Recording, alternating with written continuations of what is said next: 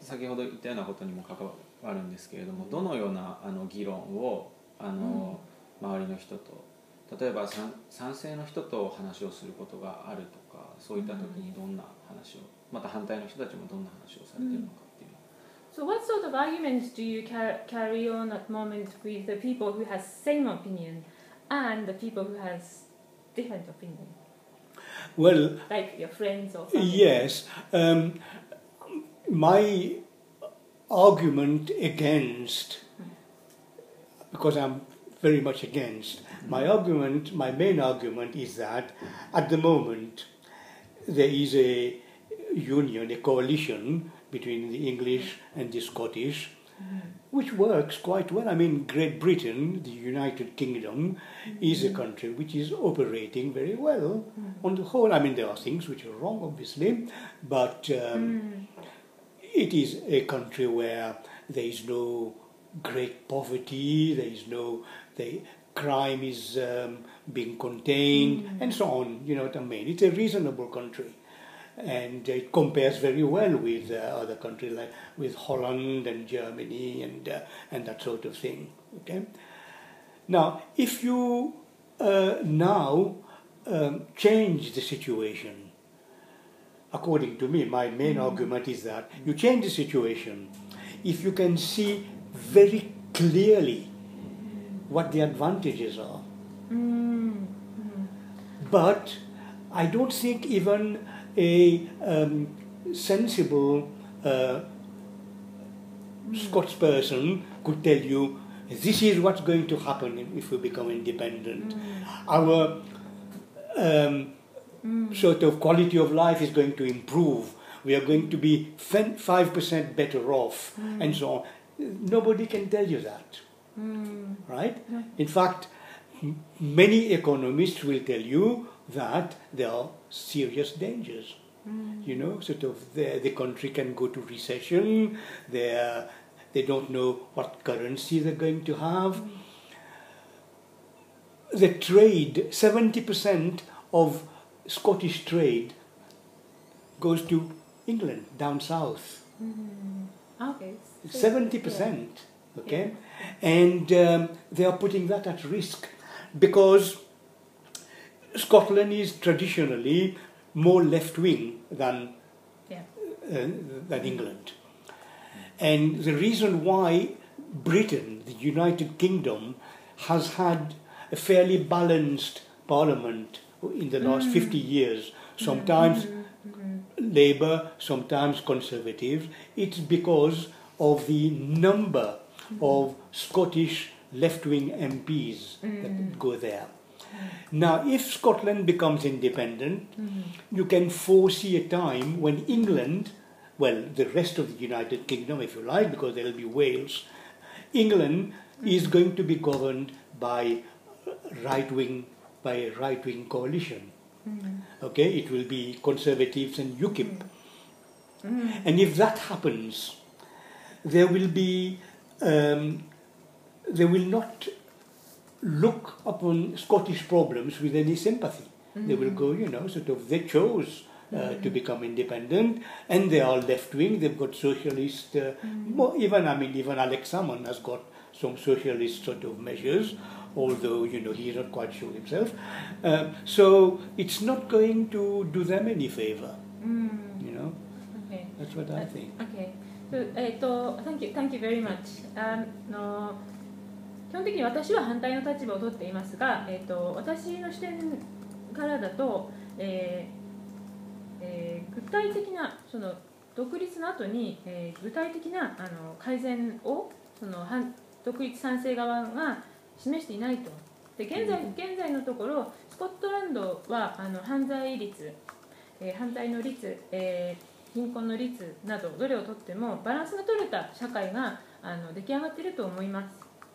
でまたもう一つの危惧としてはスコットランドの、輸入輸出スコットランドの、トレードの 70% がイングランドと行っている状態なんですね。はい、で基本的に伝統的にスコットランドは基本的には左寄りの、左寄りの政策で、イングランドは右、保守党政権などの時には特に右寄りになるんですけれども、そういう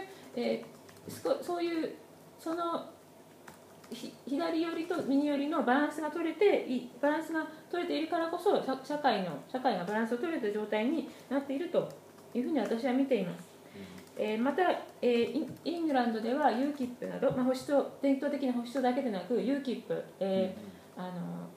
ょっと名前は後で調べていただきたいんですけれども、右翼主義の UKIP の、支持が高まっていますが、彼らは多分今回独立後のスコットランドに対して同情的な協力的な政策は今後取らないと見込まれています。で、その点SNP と労働党が強いスコットランドにとってそれがどういうふうに働くかはちょっとということについて私は非常に心配しています。ちょっとサマライズしてみました。あと、おっしゃってたのがイングランドの気持ちもイングランドのためにスコットランドが必要であるみたいなそういう話もしてました。そんな話でしたね。So did you mention that for England, it's actually important to have Scottish in the union for English people to keep the balanced society? To be honest, I haven't given it much thought. そういうふうに考えたことはありませんが。But I suspect that England can do better without Scotland than Scotland can do without England. そういうふうに考えたことはないんですが、ひょっとしたらイングランドの独立がイングランドの人たちにとって有利に働くことはありますが、スコットランドの人たちにとって有利に働くかどうかにはちょっと疑問があります。ひょっとしたら、むしろいい方に働いてしまう可能性はあります。はいはい。ありがとうございます。まだ時間大丈夫ですか？ Do you have less or more time? Yes. 次の10時半のやつ。11時に動かしてます。There are one or two things I could mention to supplement what I have told before. Like I was saying that Scotland exports 70%, to England as opposed to sort of to the rest of the world. If you take a country like Norway, which is also oil-based, its industry is oil-based, its biggest sort of export, the biggest bulk of its export goes to Sweden, and I think is it 7% or 9%? I'm not quite sure. 7% or 9%. Let us say 9%.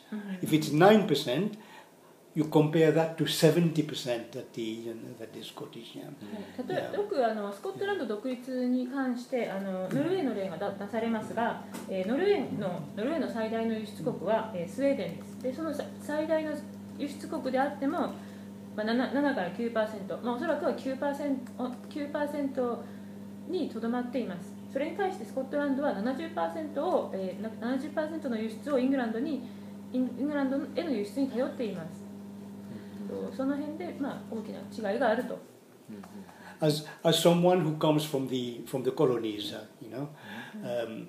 I am not a great admirer of all British institutions.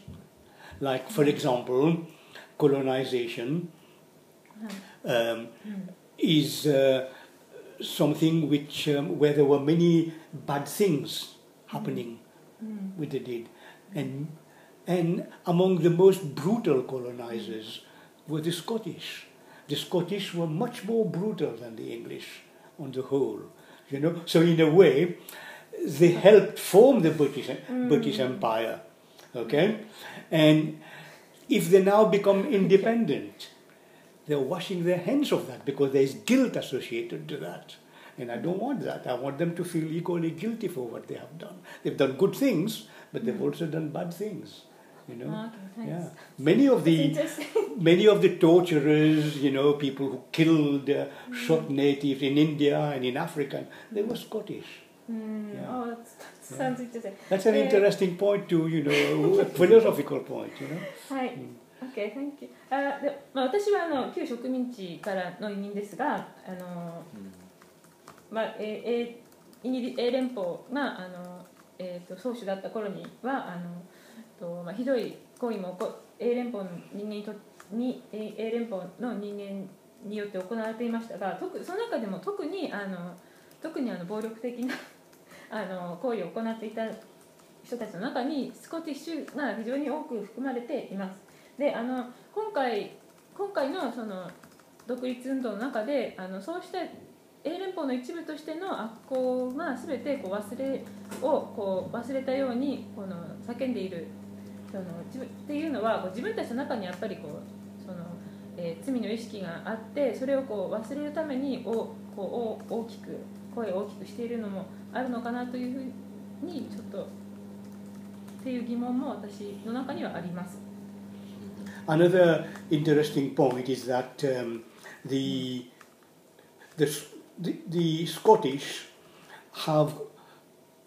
there are maybe 10% of the population, but if you judge by the number of inventions that they have done, you know, it's sort of much more than their 10%.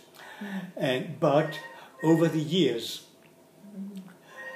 if you take Alexander Fleming, who discovered penicillin, he was a Scotsman. Yeah. But where did he work? In England. If you take the steam engine, Scotsman again, I think it was a Glasgow-born man, I'm not sure. Where did he develop it? In Newcastle. You know, and there were English people who came over to Scotland, and you know, so there's always this cross-fertilization has been a strength of Britain, you know, and now, you know, sort of if they sever the links, you know, both sides are going to lose, you know. That's true, like Adam Smith also works. Adam Smith, yes, I mean, yeah. スコットランドは少ない人口に対して発明やKeir Hardie created the trades union. You know, he's a Scotsman, and trades union is sort of, you know, spread to England, and of course it helped solidify it in other countries as well. You know. すごい偉大な発明が多くなされています。で、その中でもアレクサンダー・フレーミングペニシリンを発明したアレクサンダー・フレーミングやコクフロンで有名なアダム・スミスなどがいますが、彼らはフレーミングはその実際に成果を出したのがイングランドで出されました。またスティームエンジンの発明者もグラスゴーの出身ですが、実際に開発されたのはニューキャッスルです。でこのように常にスコットランド的には自分たちが発明を行ったというふうに言っていますが、実際には英連邦の中でお互いに協力し合って発明されたことが非常に発明されている事例が大変多いと思います。